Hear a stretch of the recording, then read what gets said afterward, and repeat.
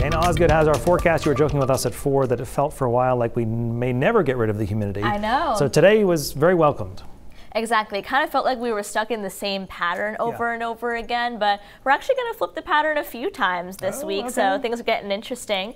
Here's a look at our high temperatures today, though. So even though the humidity it was significantly lower in this new air mass, it still feels like summer out there. These are our high temperatures today. We got to 81 in Portland, 83 in Augusta, 83 also in Bangor. But the big ticket item here is how low our dew points are. It feels so much more refreshing out there with dew points only in the low to mid 50s. We do have a couple in the 60s along the immediate coastline, but still significantly more comfortable than we've seen the past 2 weeks, where most of this map was populated by upper 60s and lower 70s. Now we have this large area of high pressure over us, so that's why we haven't talked about any precipitation today, and we saw plenty of sunshine. We had a lot of cumulus clouds pop up late in the afternoon, but that's just a sign of a very nice day out there.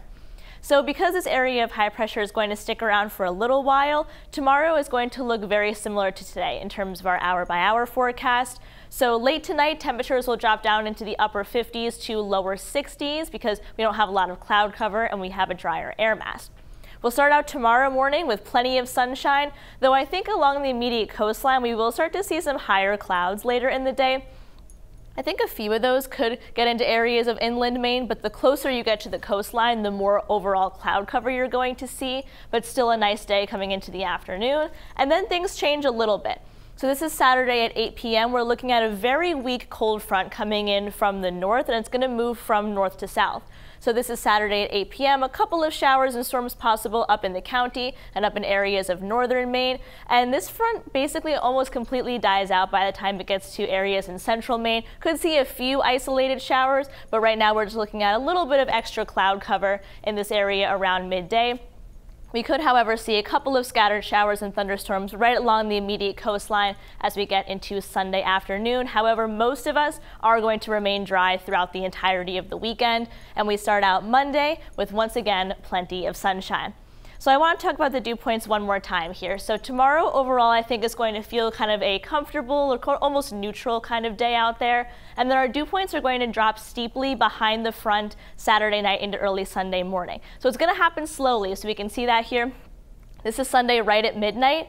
And then the dew points drop as the front moves from north to south into the upper 40s in some spots. This is Sunday at noon.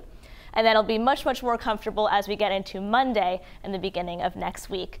Temps also closer to average, dropping down into the upper 70s to lower 80s. In terms of our marine forecast, seas 2 to 4 feet, water 64 degrees there. So here's a look at our 7-day forecast. I do think most of us are going to be dry for the entirety of the weekend. Just might see a couple of showers move through late Saturday into early Sunday morning. So Brian, we have a good weekend coming up, but if your garden needs some water, we do have some more rain coming in for the second half of next week. Some chances for that. A change there as well. All right, Dana, good news for the weekend. Thanks so much.